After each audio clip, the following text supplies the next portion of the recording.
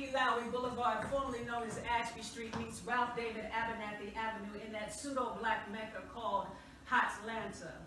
ATL, the dirtiest part of the dirty South that wears those white laced gloves on Sundays. He was there poised beneath the traffic light.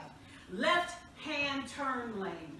Onyx eyes swimming in this sea of creamy mahogany with this crown of dreaded serpents about his head and a silver hoop dangling in one eye, twinkling beneath the sunshine, beckoning me. He was there poised, looking like a cross between Wesley Snipes and Jesus.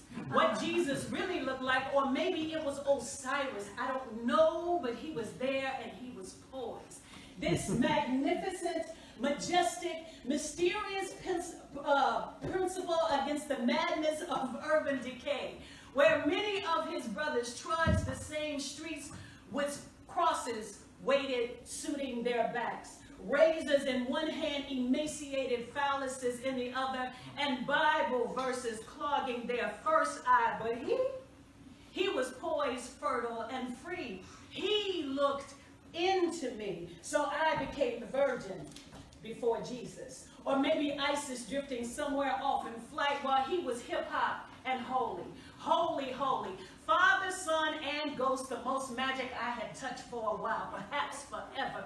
He was full enough to fill me with just a look. He sang a sonata without as much as a smile, and he floated me somewhere off on the rivers of his soul to some place I know I've been before, but I couldn't go that day because I was in the left-hand turn lane going the other way, where Reverend Dr. Joseph E. Lowry Boulevard, formerly known as Ashby Street, meets Ralph David Abernathy Avenue in that pseudo-black mecca called Hotlanta.